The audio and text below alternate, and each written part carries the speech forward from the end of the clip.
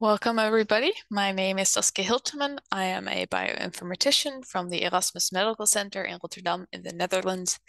And today I will be walking you through the 16S Microbial Analysis with mothur tutorial from the GTN. As you can see, we're going to do the short version of the tutorial, and there's also a extended version. And these two tutorials do the exact same analysis, except in this tutorial, we will run it as a sequence of small workflows.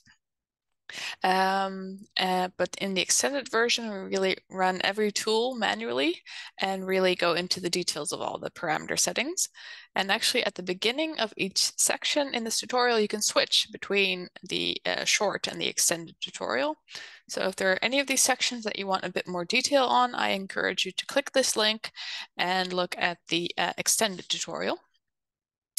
But for this video, we will use the short version. It's a little bit less clicking and we can focus more on the concepts and the results.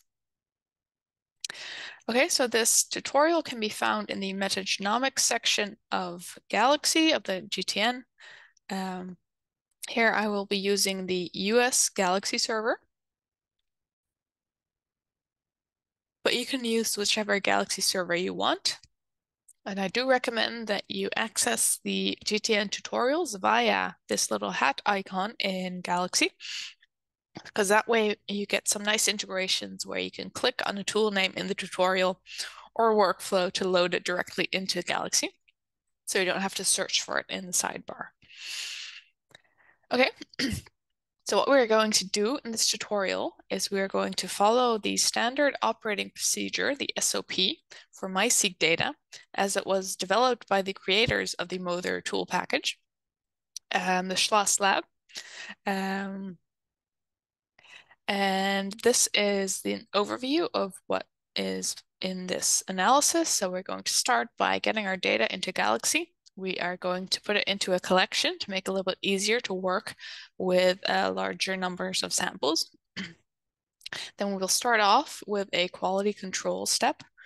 So we want to really make sure that our data is of high quality, that we clean it, that we remove any low quality data so that we can really proceed with our analysis with only high quality data. Then we will do an alignment step. We will remove chimeras, so we'll do a little bit more cleaning based on this alignment. We will do a taxonomic classification, and then we can remove some more non-bacterial sequences because we're only interested in bacteria for this question. We will show you how you can use a mock community to assess the error rate of your method. We will do some OTU clustering, diversity analysis, and finally some visualizations with Krona. So this is a 16S analysis. So here we sequence the 16S ribosomal RNA gene in order to classify the organisms in our sample. And the reason we use this molecule is because it is present in all prokaryotes. It has highly conserved regions as well as highly variable regions, which is depicted here. So we can use the conserved regions to target this gene across different organisms. And then we can zoom in on these variable regions to distinguish between different organisms. So in this tutorial, we will use the V4 region for this. You may see some other regions used or combinations of regions for classification. It's also a very established method. It's been around for a long time. There are huge reference databases. Everything has been polished. So it's a pretty robust method. Yeah, so you can read up about this a little bit more with some links here. So then the data we are going to analyze also came from the Schloss Lab, the creators of mothur tool package. And they described their experiment as follows. They were interested in understanding the effect of normal variation in the gut microbiome on host health. So they collected feces from mice on a daily basis for a year. And during the first 150 days post-weaning, nothing was done to the mice. They just let them eat, get fat, and big merry. And they compared in this tutorial, we will compare the first 10 days to the last 10 days. Yeah, here's this depiction. So this is a lot of data samples. So we follow one mouse, first 10 days, and then some days at the end. One more note about the naming scheme. So all the files are named like this when we import them. The first bit of the name is indicates here female 3, so female mouse number 3 on day 0. And because we did paired end sequencing, each sample will have two files, two FASTQ files, one with the forward reads with this underscore R1 in the name, and one with the reverse reads with underscore R2. Okay, so that's our data. Let's get into Galaxy first.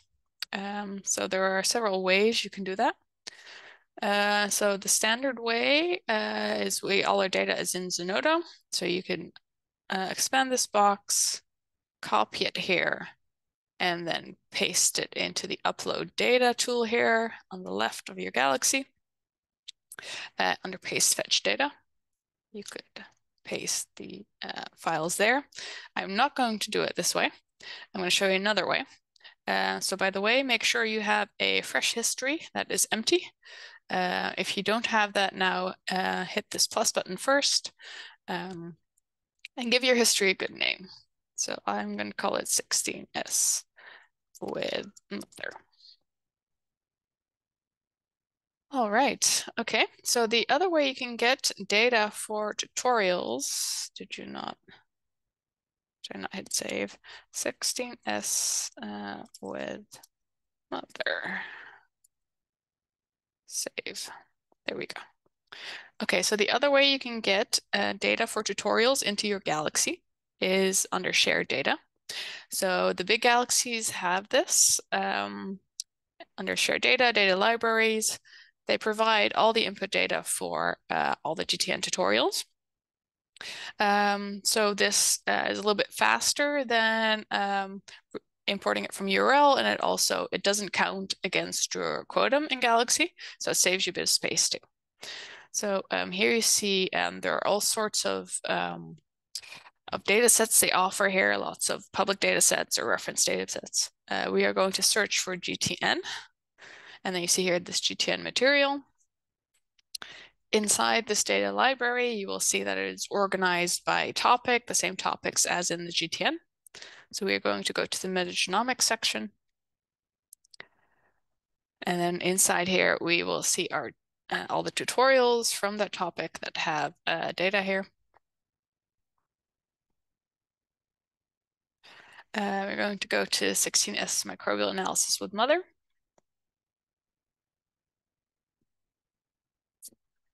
There may be different versions of the data set. If the tutorial is ever updated with the new data sets, you will get multiple versions here. So for today, we're just going to use this one with the highest number.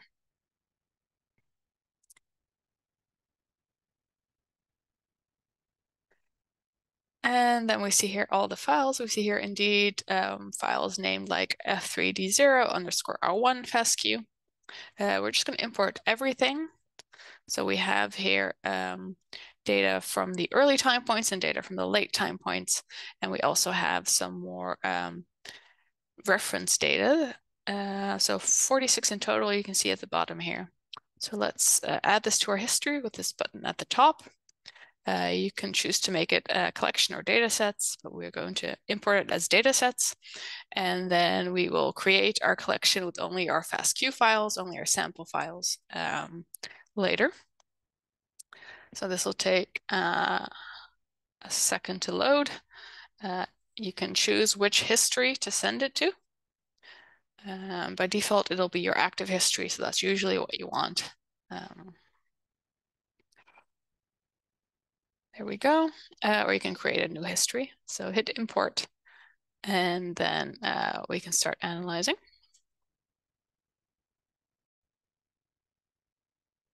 Okay, so you should see this green box pop up when it's done importing. then you can click there to go to your history, or you can always click this home button to at the top. Okay, so you see it imported 46 files. So some of these are reference data sets that we'll use later for classification and alignment.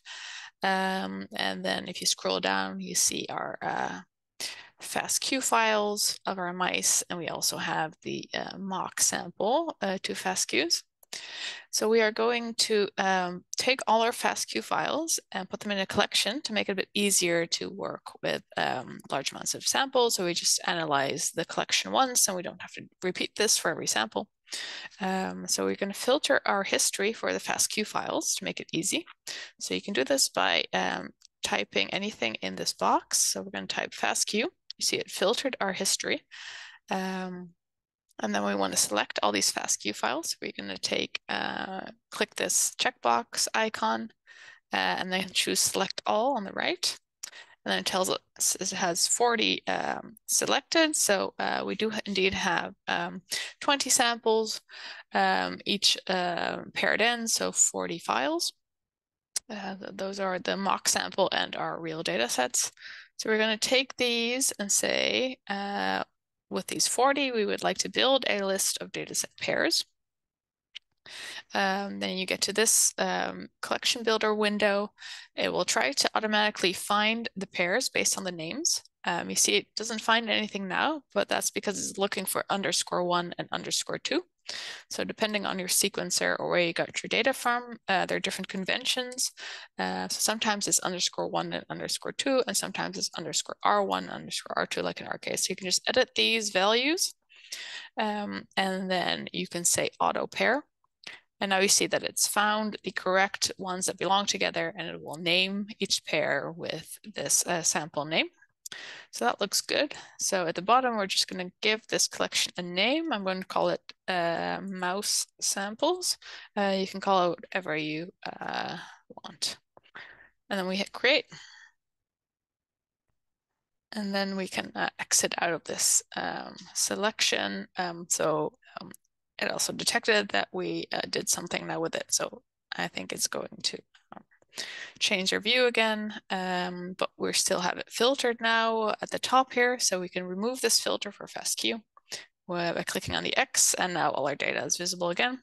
So you see now that we have now, this is all our reference data, and our FASTQs have now been moved to this collection.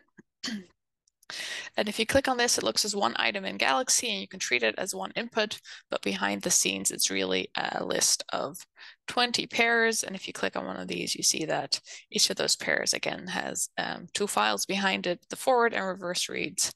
And if you look at one of these, you see these are FASTQ files.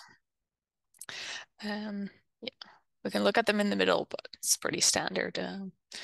The read name, the sequence, and the quality score. Okay, so we're going to go back to our main view with this button up here. Okay, so now that we've got our data into Galaxy, we can move ahead to our analysis. And we are going to start by doing some quality control.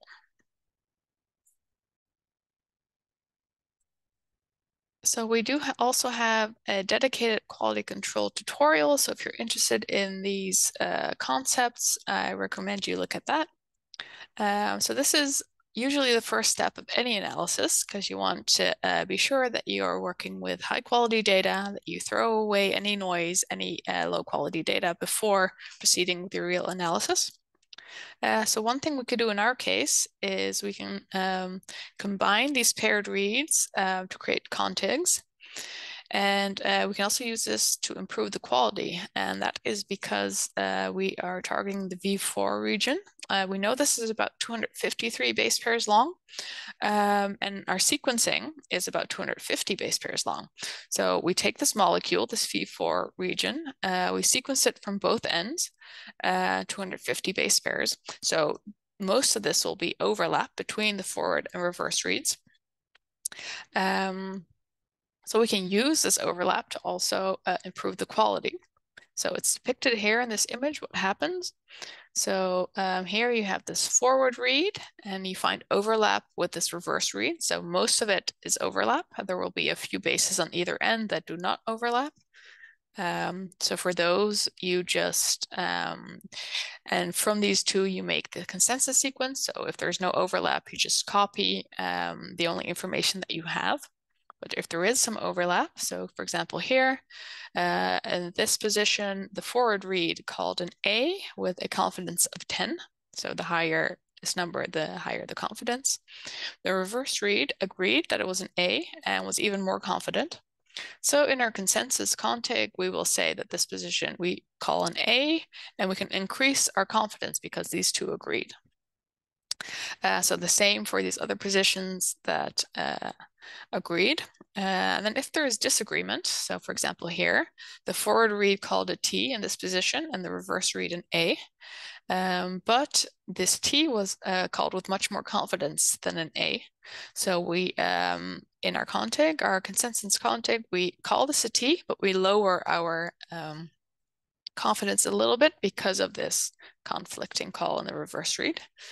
Sometimes it can happen that both of these are low quality. For example, if this T was called with a confidence of 5 and this A also 5, then we really don't know what to call this. So then we call this, put an N here, a no call, and we call that an ambiguous base. So we're really not sure what happened there. So the tool that does this in mothur is called make contigs. So it will look at each of these pairs, find the best overlap, and then generate this consensus config.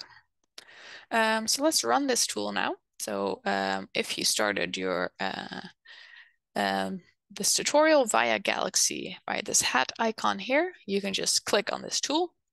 Otherwise, you have to look for the name here, searching for tools. So you could write the tool name here, and then it'll pop up, and you click that. So however you get there, make sure to start the Make Contigs tool. And then as input, we are going to give it our collection of sample pairs, and the rest we will leave to the defaults.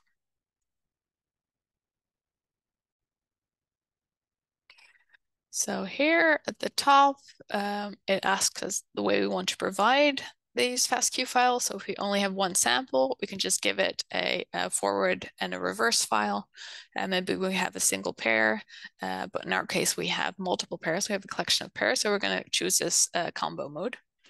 Then it detects this is our only collection, paired collection. So it'll automatically select that one. And we leave the rest to defaults, and then we just hit run. All right, so while that runs, we will move on. And the next step we can do is we will do some data cleaning. So this is where our first workflow comes in.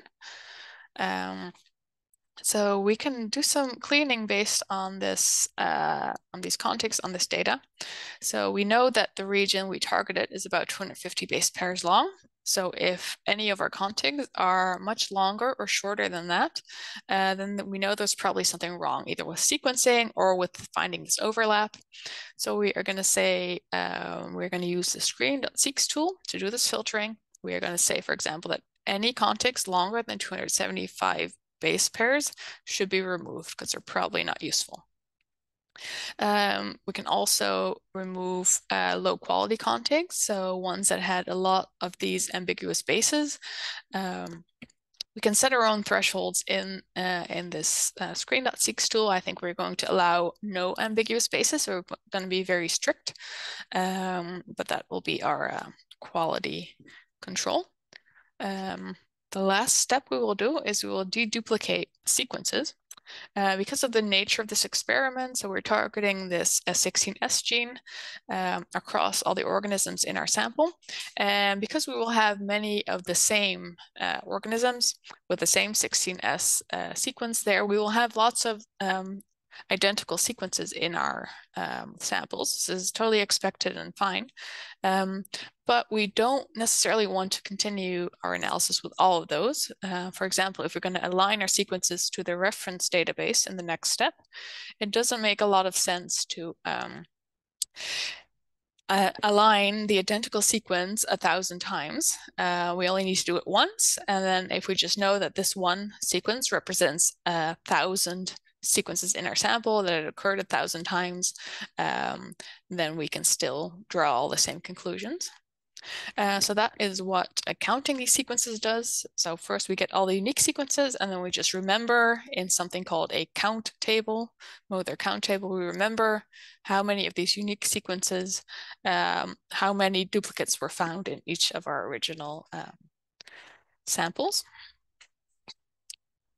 All right, so before we start this, we will have a look at the output of make contigs, but we will do that as soon as it's finished. So now that make contigs has finished, we can have a quick look at the files it created. So you see here it produced this trim.contigs fasta file. So it's no longer fastq, but fasta. So just the sequences. The quality is kept in this separate quality file. It also has some scrap.contigs.qual and FASTA file. So if it failed to produce a contig at all, if it didn't find any overlap, then it will discard those pairs, and they will end up in this file. And let's have a look at this file. So yeah, this is the fasta file. You see now that we started with a collection, but now we only have one fasta file. So what happened here was all the sequences from all the different samples are now in one fasta file, which is nice. It makes it easy to analyze. Especially if you're not using Galaxy, it makes it easier to analyze one file rather than 40 different ones. But now you have to still remember where each read came from a sample in order to say anything later on in the analysis. So that is where the group file comes in. So you see here that we have 152,360 total sequences across all our samples. So this is these are the read names. There's also renamed the read names a bit to make it easier, so they're a bit shorter. And you see that the group file that it makes now is a 2-column file which has these read names, and the second column is the sample name that it came from. So during the rest of our analysis, we will pass on this information. We will give it the fasta file and the mapping between reads and samples so that we can use this in our analysis. Okay, so then we are going to start our first workflow to do this data cleaning. So if you are using, again, this GTN in Galaxy function, you can just click this button here. And this is a nice new feature that will automatically import the workflow to your account and start the run menu. So just one click and you get this. So now it will ask you for the contigs. So just be careful here. By default, it selects the scrap contigs. But we want the trimmed contigs and not the ones that we throw away, and also the group file. So we can run this workflow now. And just to show you, the scrap contig fasta is empty. So there was nothing thrown away. So we are happy with that. Okay, so give this a moment to run. Actually, if you aren't using GTN in Galaxy, if you have opened it separately, I can also show you how you can import that while we wait. So here I have the tutorial open in a separate browser window. If you now look at this hands-on to import this workflow, you see that you can now not click on this anymore. But below this, you see here the workflow link. So you can copy this link, you can copy link, right click and copy it, and then you go into Galaxy and you go to your workflow menu at the top. And then you will see the list of all the workflows you've used before. And then this import button at the top right, you can just paste the URL and hit import to import your workflow. So for the rest of this tutorial, I will use the one-click button. But if you have a different setup, this is a way you can get these workflows into Galaxy the other way. So while we are here and while we are waiting, I will show you how you can see for each workflow what sort of happens behind the screen. So if we go back to our workflow list, and once you've imported it, if you want to run the workflow, you just hit this play button. So if you use the one-click option, you don't have to do that, but if you've imported it, it will appear in this list and you can use play to get to the run menu. But now if we just want to see what is in our workflow, we can click on the name here, click edit. That will bring us to the workflow editor. So here you see really the overview of the workflow. You can zoom in a bit and out in the corner here. So each of these boxes is a tool, and these ones on the left are input data sets. So you see that we take our contigs and our group file. We run it through a tool called Summary Seek. So this is just getting some information about our data set. We do here the screening, the quality control, and then we do another summary. So then we can easily compare our data set before and after. Then after we do the cleaning, we do this deduplicating step, we get the unique sequences, and then we also do the counting tool, which tracks how many of each of these unique sequences was found in each sample. So this is always nice to, if you want a little bit more information, and if you click on one of these, for example, you can see on the right here, you can also see the parameters that are used for that step. So here you can see, for example, that the minimum length for contigs is 10 and the maximum is 275. So anything that is longer than that will get thrown away or shorter also. And indeed, the max ambiguous spaces is set to 0. So it's quite strict. So if you're finding after the step that you are throwing away too much of your data, maybe you want to increase this a little bit to allow a couple of ambiguous spaces there. But that's really up to you and depending on your experiment and your research question. Okay, let's get back to Galaxy. So it's asking me to confirm to leave this page because I moved some of these boxes around and I didn't save my workflow, but that's fine for us.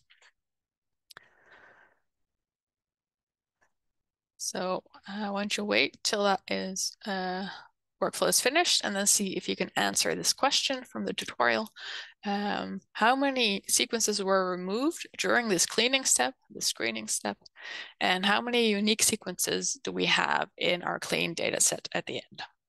So if you want to try and find these answers yourself, please pause the video here and then resume when you're ready to hear the answer. Okay, so once the workflow is done, let's have a look at the outputs. Okay, so remember here that we did a summary before and after this screening step. You see here already that it produced two outputs, good.fasta, so these are the sequences we're keeping. So you see that we're keeping 128 sequences, and I think we started with something like 150,000, so we've removed some. And here we can see the exact number. So in bad.acnos, these are the bad or the removed contigs. And if you open that file in the middle, you can see more detail. So here, this is two columns. The first one is the contig name. And the second is the reason why it was removed. So you see here that this 1_F3D0, that contig was removed because it had too many ambiguous spaces.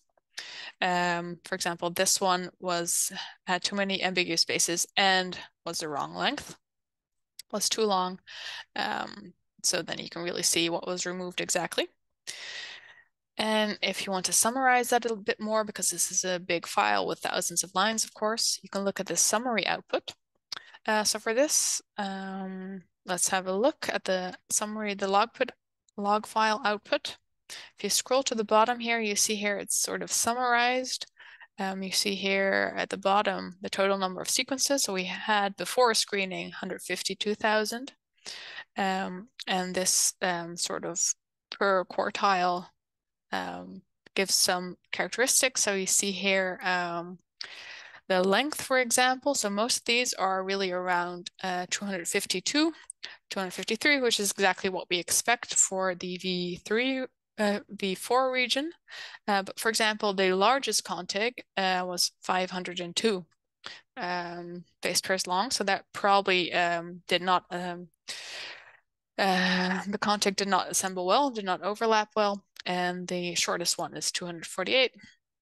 And in a similar fashion, you see here that most of these have 0 ambiguous spaces, but the top 2.5%, the worst 2.5% had 6 ambiguous spaces or more, and the very worst one had almost everything ambiguous. So this is really there's one read that really, or one pair that did not overlap well, so we'll throw that out. And now you can compare this to after screening the summary file. The nicest way to do that is using this scratch pad at the top of Galaxy. So if you click this, it will stay yellow and have this check mark. And now if you click on an eye icon, so we're going to do it for summary seeks before and after screen seeks, you see it opens in this little window on top of Galaxy. And we do it again here. And you can move these around so that you can really sort of side by side compare. So we scroll to the bottom for these two. We see that we started with 152,000 reads. After filtering, we have 128,000 left. And you also see that all of them now have 0 ambiguous spaces. And the longest contig is 270, no longer 502. So you see here the effects of this filtering, and we still have a lot of reads left over, so we are happy with this. If you see that you threw away like more than half of your reads here, maybe be a little bit less strict, or check that everything went okay with your sequencing in the wet lab. Okay, we can close these windows again and disable the scratch pad by clicking on it again. Let's see, what else do we have here? So the unique sequences. So here we see that of these 128,000, there are only 16,000 different sequences. The rest are all duplicates. Again, that's very expected for this 16S analysis. And then this output file, we can look real quick. Here you see it's remembered that this read is representative for all these other contigs that are identical. So this is really also 16,000 lines. For some reason, it's only showing the first 3. It's only showing the first so many megabytes, I guess. But yeah, it will remember what each of these unique sequences, or representative sequences they call them, which other ones are identical to it. And this is summarized further in a count table. So if we look at that, here we really see the breakdown of each of these representative sequences and how many times it occurred in total and how many times it occurred per sample. So for example, 2_F3D0, this representative sequence occurred 4,402 times in total, 370 times in sample F3D0, 29 times in F3D1, etc. So all during the rest of our analysis, we are going to use our FASTA file and this count table so that we can really know any analysis we do on these unique sequences, we can map that back to how many were in each sample.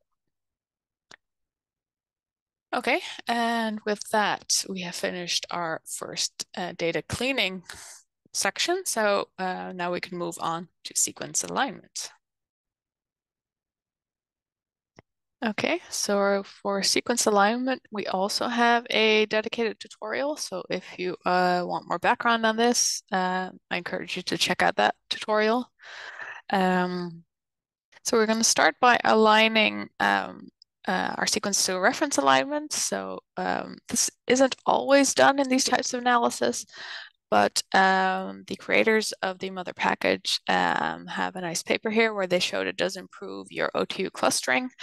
So we're going to follow their recommendation.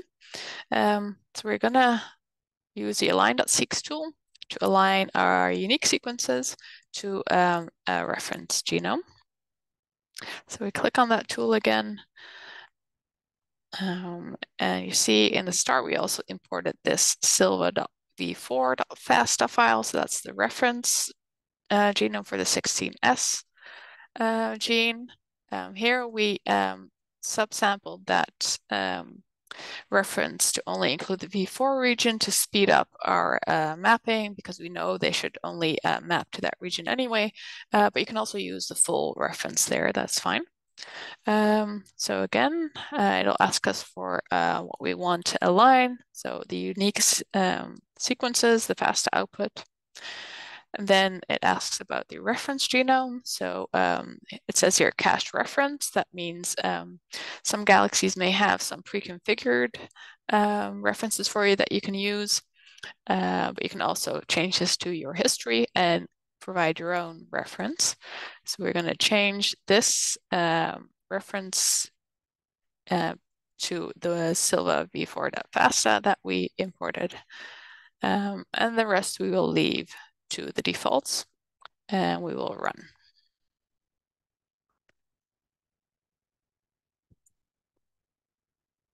Okay, so once that is done, just have a look at the output and see what you see. And you can do another summary after that as well. Because if you do summary.seq on an aligned file, it'll give you a little bit more information about where the alignment happened in the reference. And we can use this to really, we can filter some more then for any reads that did not map nicely to the V4 region. We can get rid of those.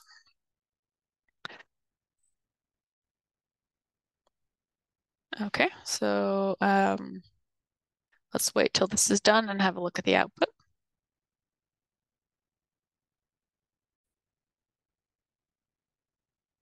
Okay, so after it's done, let's look at the align output here.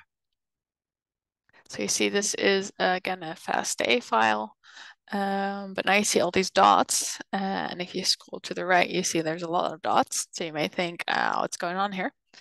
But if you scroll to the right further, you will start to see some alignment. So we have to get really to the V4 region of the reference first, and then we can see that here our reads start to align. But of course, this is not a very nice format to look at.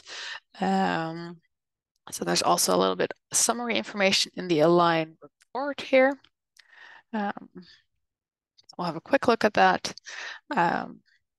So here you see again per contig, you can see a little bit the length of the contig and some information about how it aligned. So here the score. So there was a perfect match found here, and some of them did not have a perfect match, but that's still okay. And you can see a little bit where it stopped and started. Okay, so based on this alignment, we should do summary.seq. Yeah, so I'll start that. So in the same way we got information about our FASTA file before with summary.seq, if we provide it with an aligned FASTA file, it will also give us some information about the alignment. And yeah, we now will always give it a FASTA file and a count table so that if it removes anything at any point, it can remove it from both these files so that they stay in sync. So we'll run the tool. But while we wait, we'll just peek quickly in the training manual to see the output that we will get here. So here we see the number of unique sequences now listed and the total number that it represents.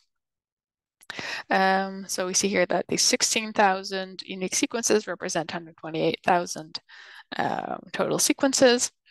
And you see here that most of them align pretty well to the V4 region. So we know that the V4 region is between 1968 and 11550 on the 16S reference gene.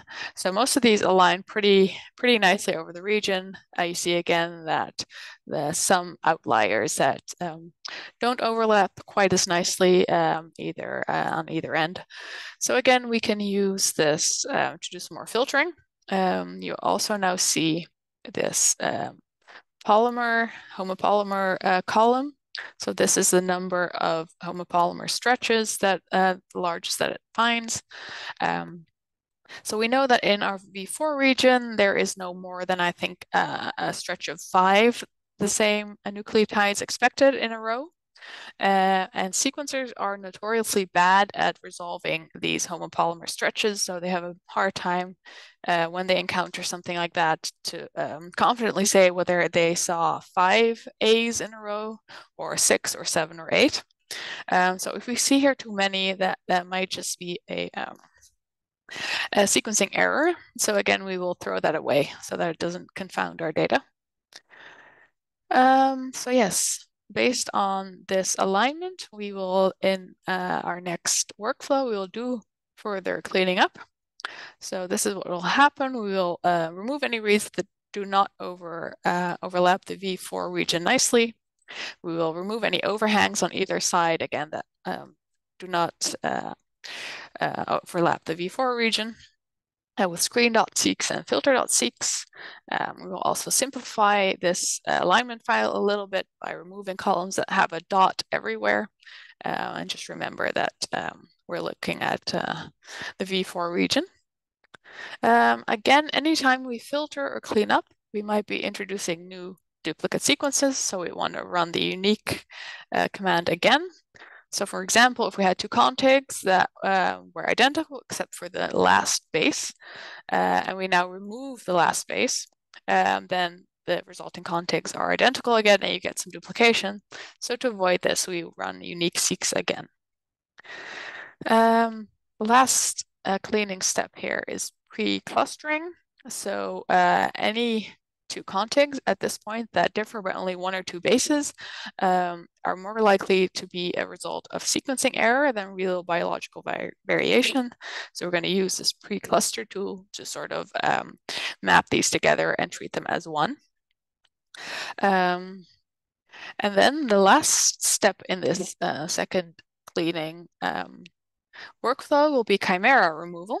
So chimeras are sequencing artifacts that can occur during PCR.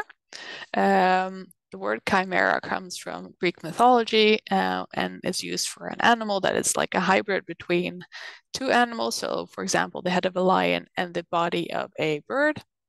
And this can happen during PCR where something goes wrong, and as a result, 2 unrelated sequences sort of form a hybrid sequence. So we can detect these things and remove them to improve the quality of our data. So that will be the next workflow. So let's click here on data cleaning and chimera removal.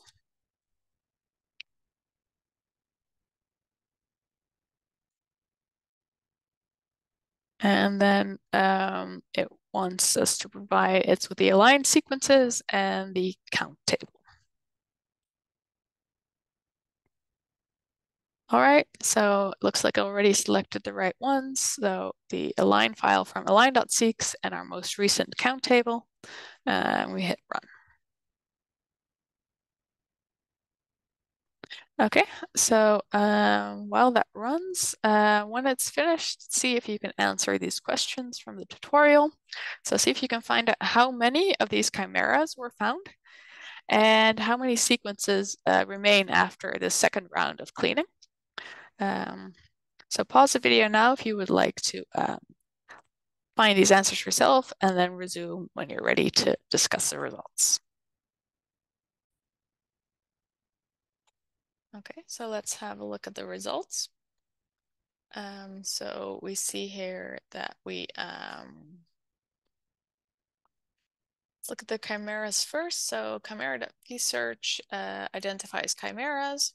So here it'll list how many found. So 3,441 of the unique sequences were determined to be chimeras.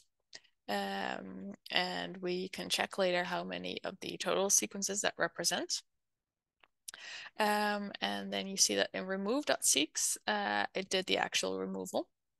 We again did a summary after all this and before. So if we compare those two again, so we can take here the scratch pad, we can look at the last summary.seeks log file, compare that. So before this whole second round of cleaning, we had 16,000 unique sequences, which represented 128,000 total sequences. And if we look now at the log file at the end, here, and we scroll to the bottom, we see that after filtering, we now have 2,000 unique sequences. So that really sounds like a big reduction from 16,000 to 2,000 something. But if you look at the total sequences that represents, you see that we only lost about 10,000.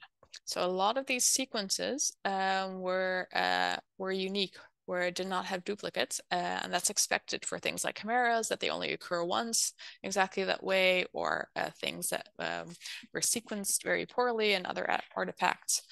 So in fact, this looks quite good.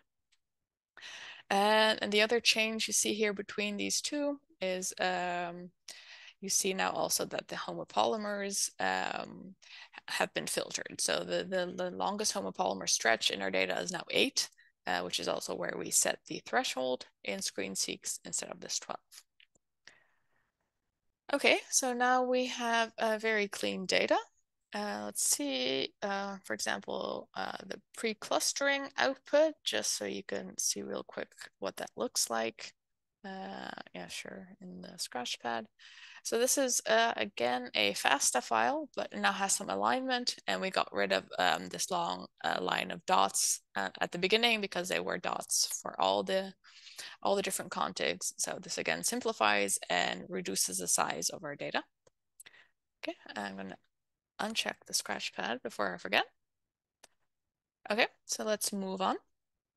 So now that our next step, we can get around to taxonomic classification.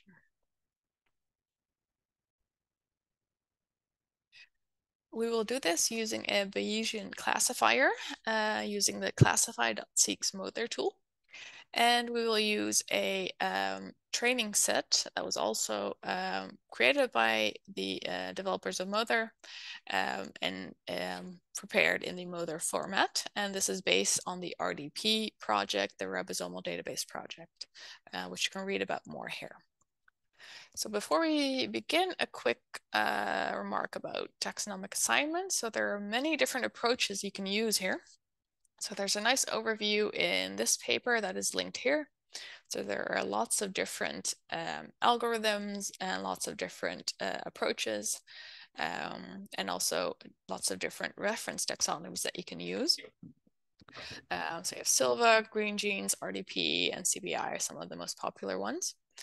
And just, yeah, the thing to remember about this is that what you choose here does impact your results. So you should carefully figure out what is most suitable in your situation.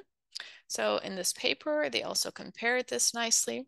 So here they had 3 different data sets. Each of these graphs is a different data set, and different approaches and reference taxonomies. And if we look here, for example, at the mouse data set, if you use green genes, this here in each panel is the relative abundance.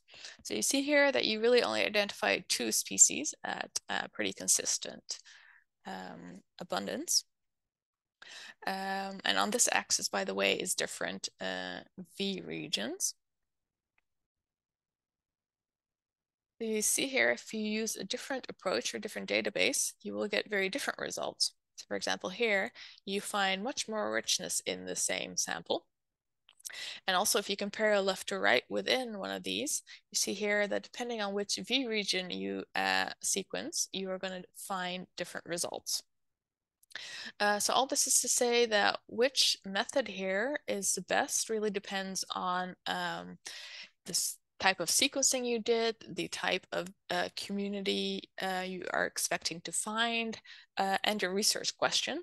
So do a little bit of research here. There's some good resources here to really think about what is the best suited for you. There's no one-size-fits-all solution, unfortunately. There's another nice discussion linked here as well. Okay, so we will now classify our contigs.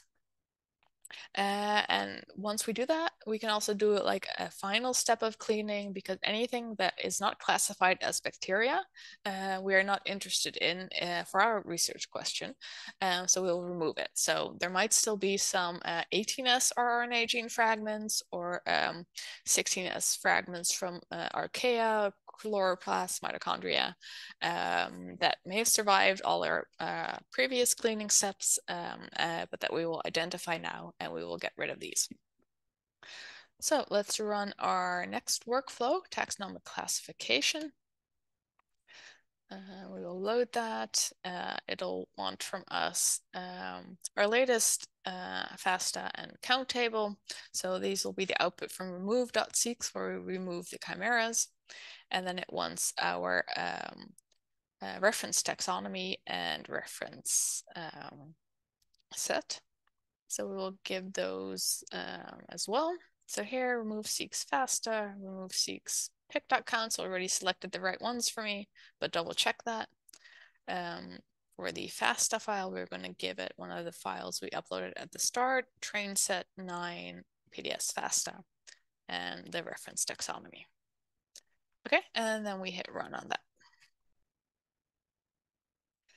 So again, wait until that's finished and then see if you can answer this question. How many non-bacterial sequences were removed? And again, try to find both the representative sequences that were removed and how many total sequences those represent.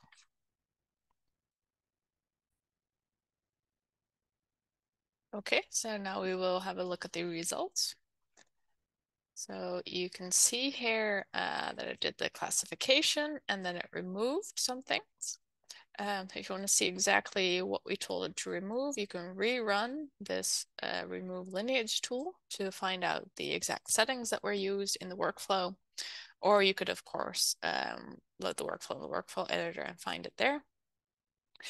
So you see here that in this tool, you can provide some taxons for it to filter out. So we removed chloroplasts, mitochondria, anything that was unknown, archaea, and eukaryotes. So now the question was how many? Let's actually also look at the taxonomy output, I think, maybe the tax.summary. So here you see this file contains for every contag, it assigned a taxonomy. So this is a kingdom bacteria, phylum this, all the way down to a species level or genus level. And then this other output from classify.seqs summarizes that a little bit. So you can see here for every taxon, you can see here the split by sample. And now the question was how many were removed, these non-bacterial ones. So here we can again use the scratch pad and look at the summary before and after. So let's find the one before. So before we did classification and removal, that summary.seqs log file and compare it to our latest one after the removal. So side by side, scroll to the bottom. So we see that we started with 2,279 unique sequences. That's down to 20. So that's by 20. So 20 of them were non-bacterial. And in total, that was, well, 118,091 minus 117,099 total sequences that represented. So again, not a lot of difference here, but we cleaned our data a little bit further. Okay, so in the next section, we will now show you how to use a mock sample to assess the error rate of your method. This is an optional section, so if you're not so interested in this, you can just skip to the next section without any problems. So everything we do in this section will not be used in the rest. But if you would like to see how this works, stick around for this section.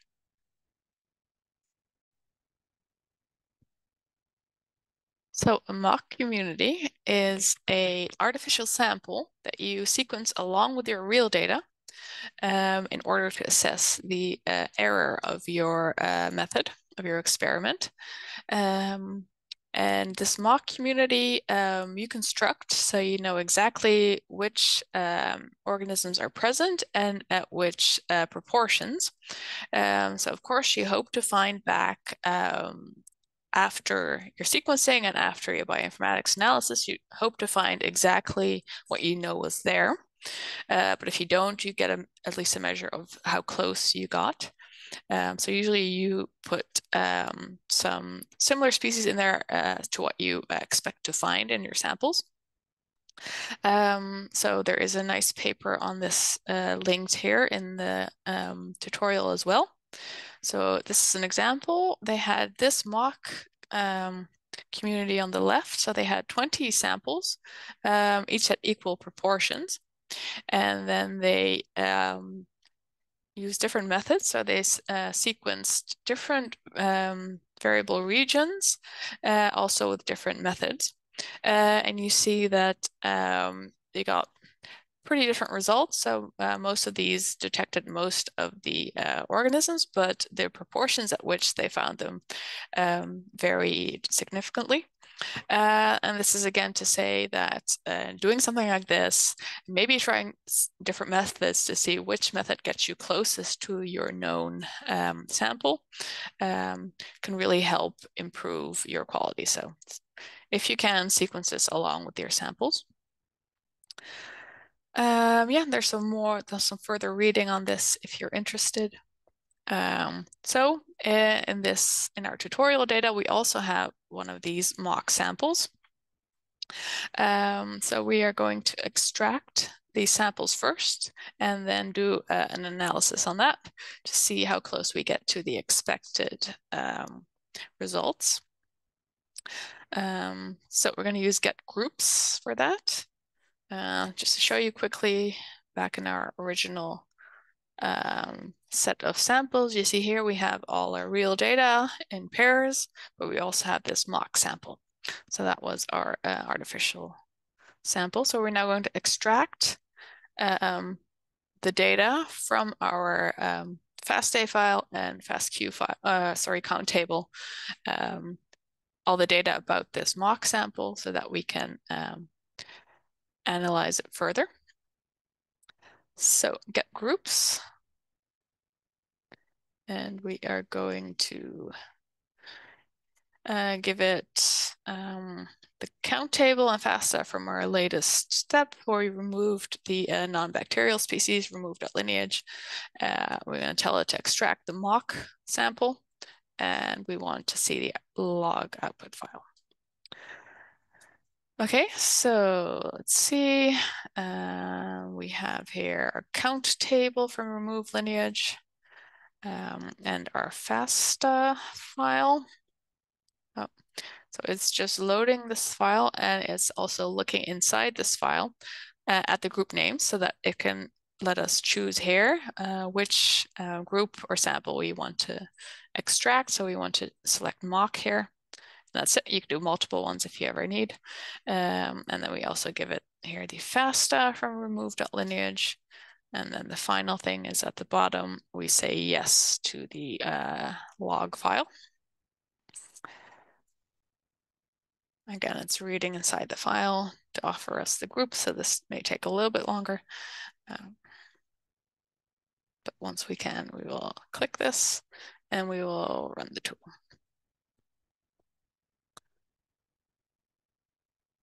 Okay, so in the log file, you will see see how many sequences it's selected. So 58 unique sequences representing 4,046 total sequences.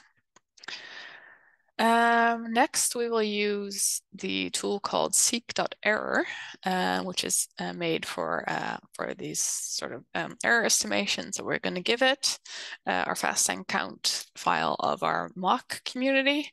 And we're also going to give it, as a reference, we're going to give it the sequences that we know we put in there, and then we can estimate how close it got. Okay, our previous tool hasn't finished yet, or it's just starting now, but we can already queue this tool. So let's click on there, seek.error. And we are going to give it, yes, our FASTA from get groups. We again want to give, as a reference, a file from our history.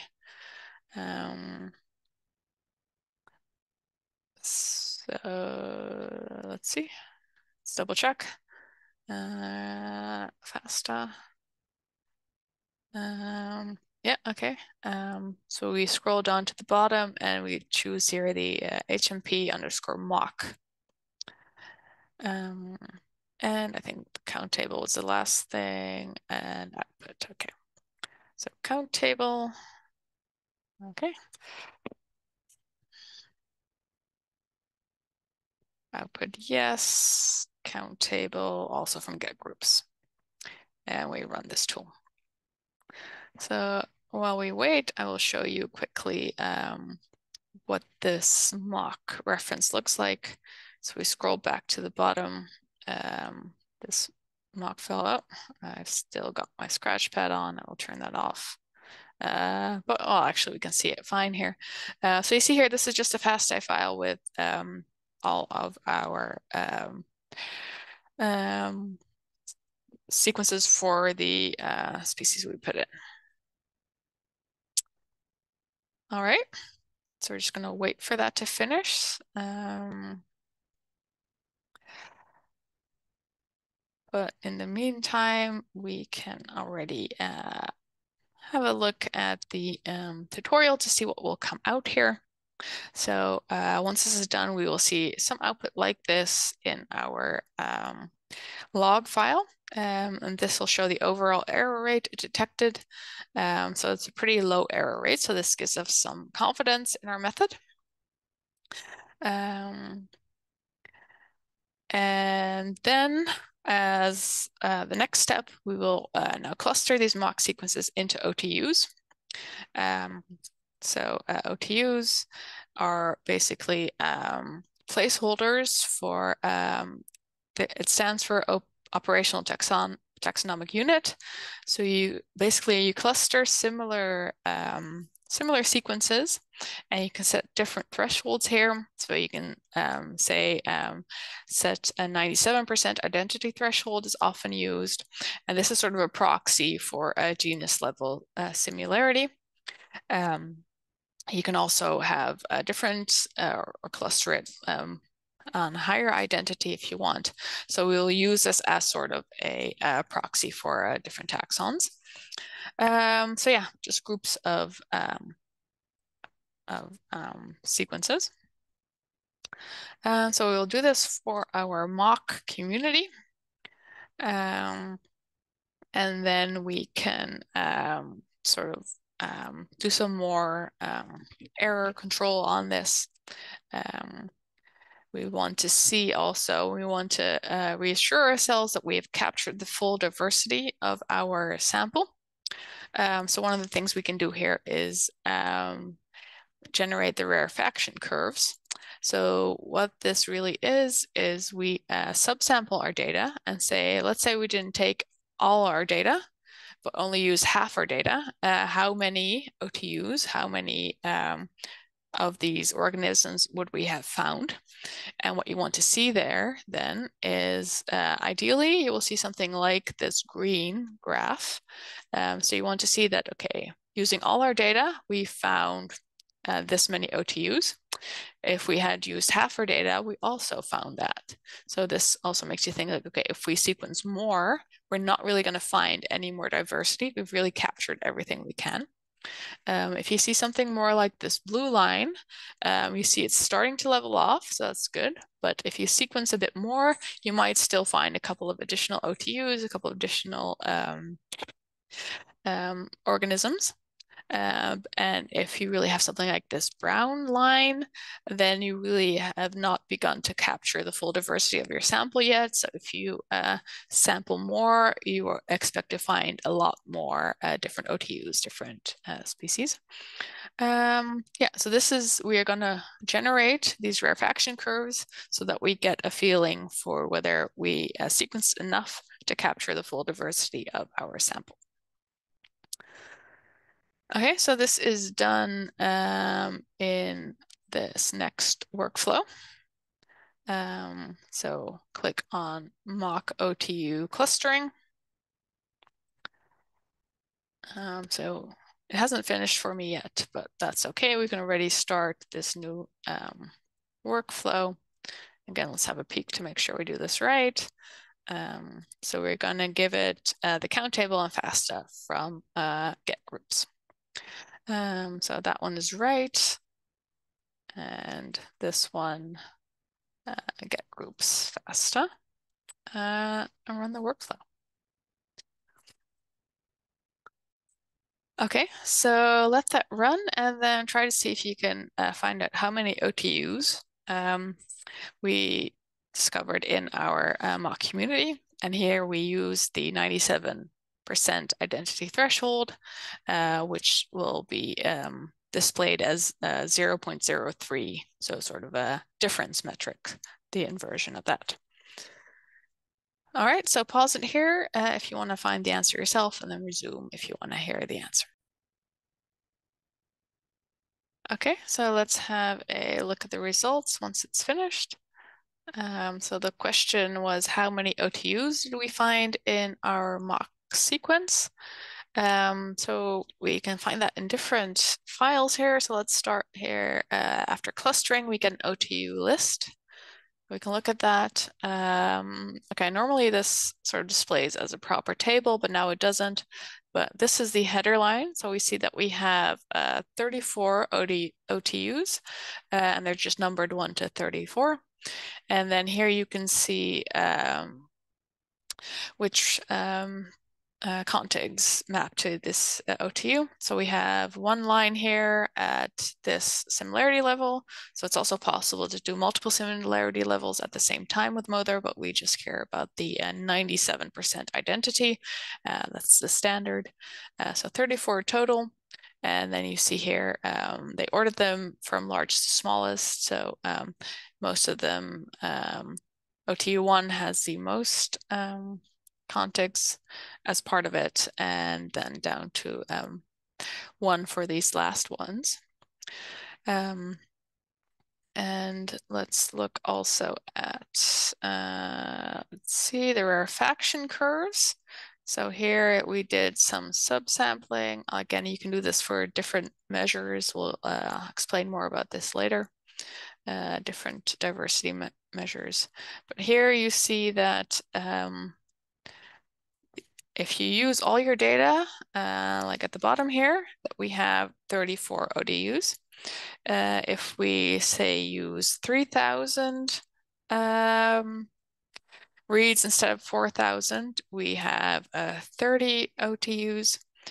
So you see the leveling off is starting, so it's a steep line here. Now we can also plot this if we want, and we will do that for a real data set. But yeah, we see now the number of OTUs, and if we can compare that with how many organisms we put in our mock sequence. So let's look quickly here. We can just expand it. So in our reference set, so we had 32 sequences in our mock sample, 32 different organisms. So we get pretty close to that. So not exactly, so there is some difference there, but yeah, that's quite common and it's still quite good. Okay, so with that, we sort of convinced ourselves that we have a good method here, both in the wet lab and the dry lab. So then we can now sort of redo this OTU clustering, but for our real samples. So that will be the next section.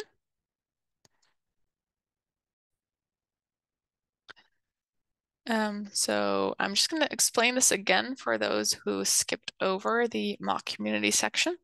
So in this section, we are going to cluster our contigs into operational taxonomic units.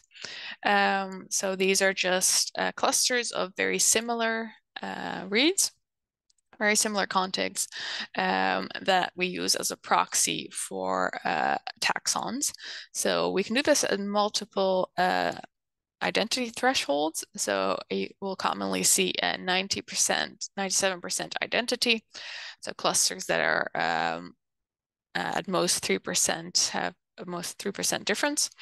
And this is often used as a placeholder for genus level similarity, but you could also go up to, you could require more sequence identity to go to like species or strain level. But just remember that it is a little bit questionable how precisely you can go with 16S data because it is a highly conserved gene and you're only looking at one gene.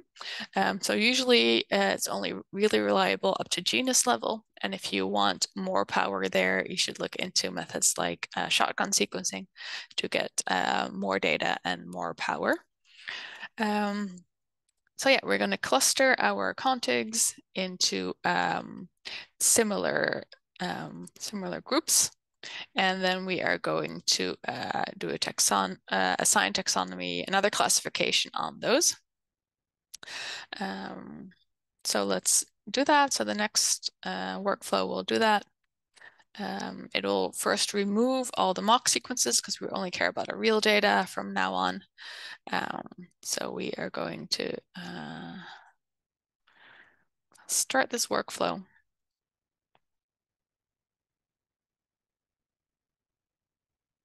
And we are going to give it our latest FASTA file and count table and the taxonomy that we determined, all from remove lineage. So be careful here. The default, if you did the OTU section, the defaults will be from there. Remove lineage, FASTA, count table from remove lineage, and taxonomy from remove lineage, and run. Okay, so this workflow clusters into OTUs, redoes the classification step on those OTUs, so finds the consensus or uses the consensus sequence.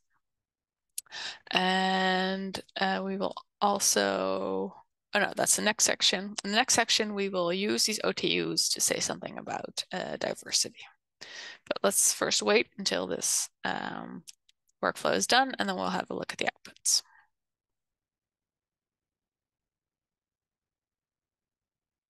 Okay, let's look at the outputs and then see if we can answer this question. Which samples contain sequences belonging to an OTU that was classified as Staphylococcus? So you see here it made some new outputs. We removed first the mock file. Then we clustered and classified. So let's look at the outputs of this classification. I think we need the summary. So you see that that is a collection again. It only contains one one file here, and this is 0.03, meaning the 97% identity. So you could have also asked mothur to do this for multiple levels at once, but let's look at this one. So here you see all the different taxons that were identified, and also how many times it appears per sample. So the question was about Staphylococcus, so we're just going to search for that. I'm going to copy it here, and then I'm just going to paste it in my browser with Control F. So we see here that it does appear, and then you can see here that it appears once or 0 times. So to know which files these are, we need to zoom out a little bit. So let's see if this is enough. So we see here that it appears, for example, in, am I in the right row? In sample 141, 142, but not in day 1. And in 144, 145, and not in most of the other ones. So this could definitely be something that was introduced later in the mouse's life. So in the first 10 days, there was no Staphylococcus in the gut microbiome, but after 150 days, it did pick that up. Yeah, so with this classification, you can see things like that. So let's zoom back in. Let's see the other files that it made real quick. So this is just the same classification, but on the OTU level. So not mapped back to the samples, but for each OTU, the size of the OTU and the classification. So this is a really kingdom bacteria, phylum Bacteroides, and all the way down to genus or species maybe level. Okay. So now that we have this classification, we can use it for a diversity analysis. So that'll be the next section.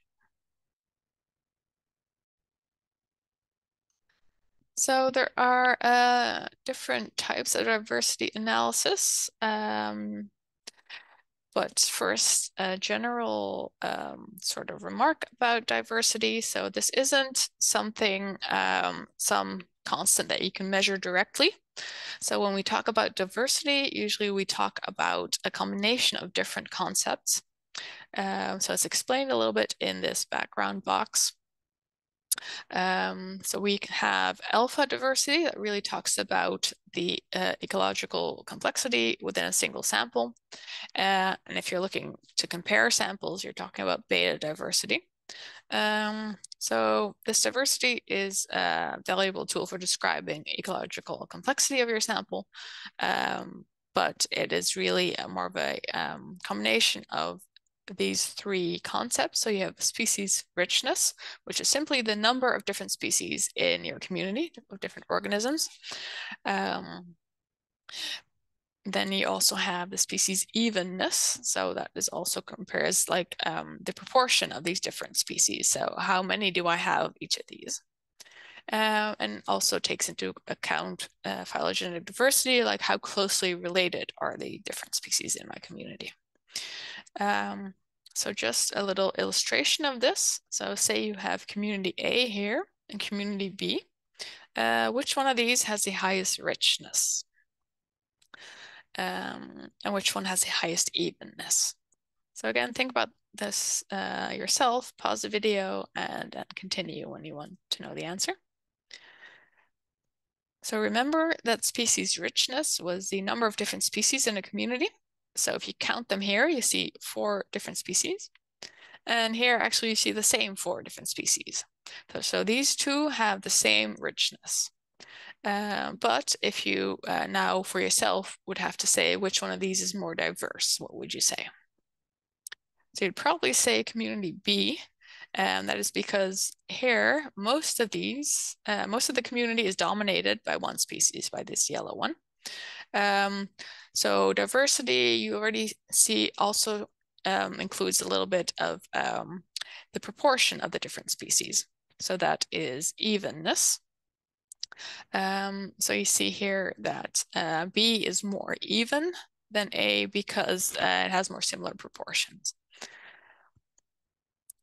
So those are the two concepts that come into play, but then also you might think, well, it depends on how closely related these species might be. So let's say you have these two communities now shown as a phylogenetic tree. So on the left here, let's say you have these red species are part of your community. And in another sample is the blue sample. Which one would you say is more diverse? So you'd probably say the red community here, because these are less closely related to each other than B. So B has 1, 2, 3, 4, 5, 6 different species in it, and A only 5. However, these the blue species are all very closely related, this community, and these are more genetically different. So you would say this is more diverse. So when we talk about diversity, it is sort of a combination of all these different concepts. And there's no single best way to quantify this. So many people have defined many different metrics. So these are all named after very smart researchers who all had their own ideas about this diversity. And mothur tools will, you can have them calculate all these different metrics. And if you want to read some more about them, a good paper is linked here. And again, this is a case of which one to use depends on your research question, your experimental setup, and everything. So we will do alpha diversity first. So again, we can use this to generate sort of these rarefaction curves. And here we want to see, I will explain again for the people who did not do the mock community section, but these rarefaction curves, you plot your diversity as a function of the data you've used. So in the end here, if you use all the data of all your samples, what is the diversity that you capture? How many different species, OTUs, do you capture? And let's say if you only use half of your data, how many do you find? Now, what you ideally would like to see is a curve like this green one, which says like, I do not find additional OTUs if I would sequence more. So it's already leveled off, so you have probably captured the full diversity of your sample. In this blue one, however, it's not quite leveled off yet, but it's starting to. So here, if you sequence more of your sample, then you would probably identify a few more species, a couple more OTUs, but maybe not that much. So you are almost there. But if you have something like this brown line, then it hasn't started to level off yet. So you've not begun to capture the full diversity of your sample. And if you would sample more, sequence more, then you probably find a lot of additional organisms there. So then you maybe want to reevaluate if you want to redo anything or sequence more, for example. So this time we will get these rarefaction plots. We will get some diversity metrics and then plot these on the basis of that. So let's start this workflow.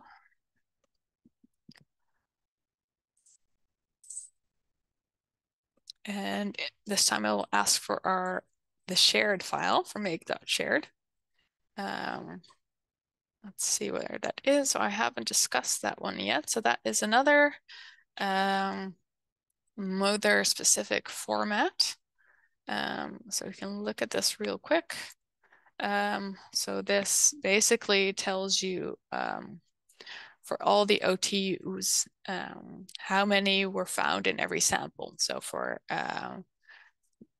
day 0 on this similarity level, how many how big each of these OTUs was, how many contigs mapped each of those, and repeated for all your samples. So this is similar to your count file, except OTU based. Okay, so let's do that again. So we're gonna do workflow number 6, alpha diversity, and just give it this shared file that has all the information about all our OTUs across different samples.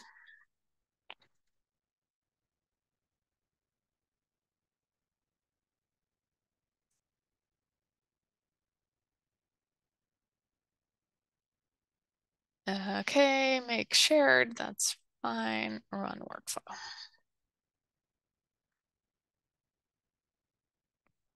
Okay. So while that runs, we can already get a sneak peek of what we will see. So we plot the rarefaction for every one of our samples. We get the diversity metrics first at different levels, the rarefaction. So we have here the SOBs is the observed richness. So it's simply the number of OTUs. And you have different metrics here, and you can read about these in more detail if you want. So this is inverse Simpson index is some probability-based diversity metric. And then you will get a file like this. You can also ask mothur to add more different metrics here. So there's the whole list I showed you. You can have all those calculated by mothur for you. And here it's for all the samples. So SOBs is the simplest one. So that's the richness, the number of OTUs.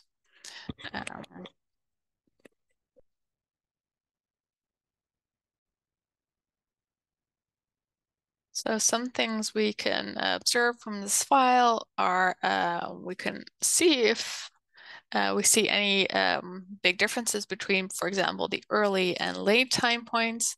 So here you see nothing really obvious. So there's no big difference in diversity between mice on day 0 and day 150.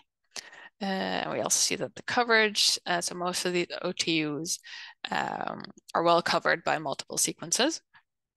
So that's also something we like to see. Okay, so if you want some more diversity information about diversity metrics, the mothur wiki page has good explanations of what they all are and how they are calculated. So we could do more analysis and statistical tests like ANOVA to confirm this feeling that there's no significant difference between early and late, and maybe male and female mice if we had that data, but that is beyond the scope of this tutorial, but you could use the full data set from mothur if you wanted to look into those things. So after alpha diversity, let's see if this is finished now. Almost. Oh no, still needs to do some more. Oh. So I'm just going to wait for it to finish and then we can quickly look at the real files, but we've already discussed the contents. Okay, so after it's finished, we can have a look at all the output files. So we did some subsampling to get the rarefaction, and we calculated the diversity metrics on here, so we can have a quick look. So this is just the observed OTUs, the number of OTUs.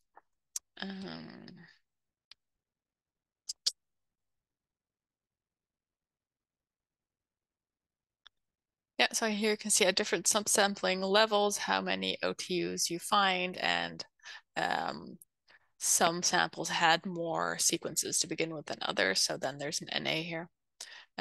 So we can plot these. So we did that here. And if we look at that, we see, okay, the fonts are not working on this galaxy apparently. But what we can see here in the tutorial, what it's meant to look like. So I get to the right place here. So number of OTUs plotted there and number of sequences. So we see this leveling off happening, or at least starting to happen for most of our sequences. So that is reassuring. We do see if you sequence a bit more for some of these, you'd probably find a couple of additional OTUs, but the bulk is already captured. Okay, so next up we will now, because this was all alpha diversity, so we looked at a single sample and wanted to say something about the diversity in there. But now if we want to compare samples, or groups of samples, if we want to say, is it more diverse in the late time points than in the early time points, then we need beta diversity. So here you have, again, the exact same situation where there isn't just one beta diversity metrics. You have a whole list of different ways to calculate this. Again, there's some nice links in here if you want to read up about the details. So we will calculate beta diversity, and then we'll try to plot this a little bit so we can see if we can find some differences in our samples. So to do this, let's start, and this is our final workflow of this tutorial, the beta diversity analysis. So we load that into Galaxy, we give it the shared file for make shared and our subsampled shared.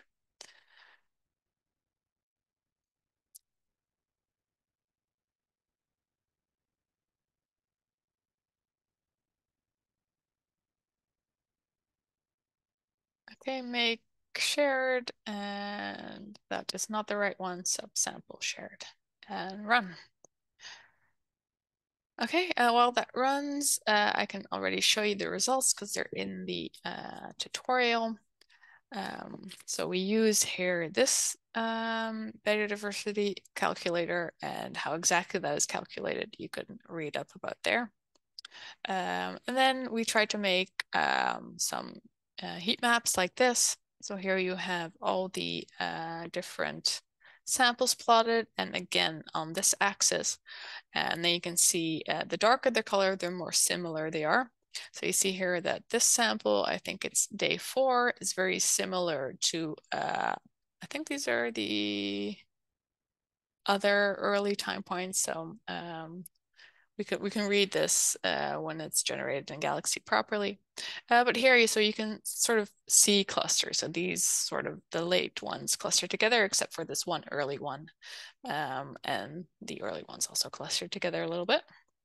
And of course, if you use a different calculator, you will get different looking results. So again, look into what is most suitable in your situation. Another thing we can do is we can sort of represent it by a Venn diagram. So of course, this won't work if you want to compare lots of different samples, but up to say 4, it can be quite nice. So here we have compared 4 different samples, so the first 4 days. And you can see here that most of the OTUs are shared by all 4 of these. And there are, let's say, between 8 and 18 ones that are unique to one sample, and all the others are sort of shared by 2 or 3 of these samples. So again, this can give you a little bit of a feeling for how similar these different communities are. So if this number here that they share is very high, they're very similar. And if this is only a handful and sort of the numbers on the outside here are very big, then you can say these are very different communities with a little overlap. And the final sort of way we can represent this, the final visualization here, is in the form of a tree. So we can cluster the most similar ones together. So you see that we do see here nicely this clustering between sort of the early time points on one hand and the late time points on the other hand. So you do see that there was some difference here between early and late, except maybe this this very first day, though that is yeah, very high up here. yeah, so that's another nice sort of way to represent that and to compare that. Okay, and then the very last thing we will do in this tutorial is we will get a nice Krona plot of our community, so we can really get an interactive plot here that shows us our the composition of our samples. So we have this Krona tool in Galaxy, but before we can do that, we have to convert our taxonomy file that we got from the classify.otu tool and convert it to a format that Krona can understand and can plot. So we made a special tool for this in Galaxy called Taxonomy to Krona. So we're going to run that tool now.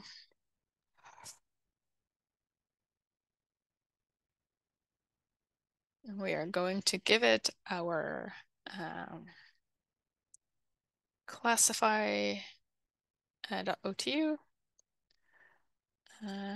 and note that that is a collection. So you have to change here from single data set. It says it can't find anything, but if you click here on the dataset collection option, you can select the taxonomy font, classify.otu. Okay, and that's all you need here. And then you just run this tool. And then we'll already queue the next one. Then you can run Krona on these Krona formatted taxonomies.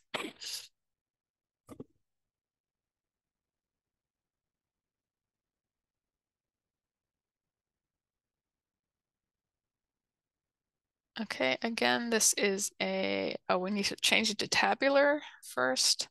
And then I think it's another collection, a list with one data set. So again, we click here on dataset collection and then make sure we input this taxonomy to Krona file.